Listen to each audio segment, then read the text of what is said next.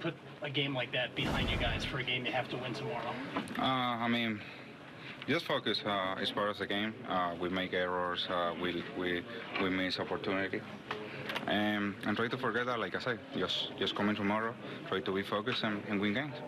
What was it like in that meeting on the mound when CC got hurt?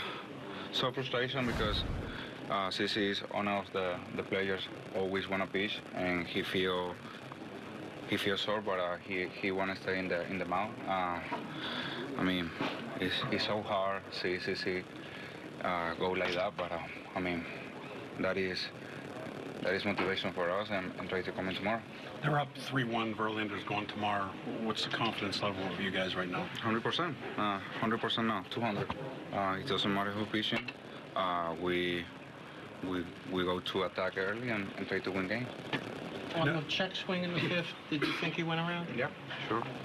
I know you take a lot of pride in coming through in the clutch a lot. To have a game like this with some struggles at the plate and in the field, do you take it tough in your mind? Are you able to get over it? No, I mean, the pitcher throw a really good pitch. I mean, I missed my pitch. I missed that opportunity, but I mean, it's part of the game. Tomorrow, I guess I got another opportunity and make some good contact and try to make runs.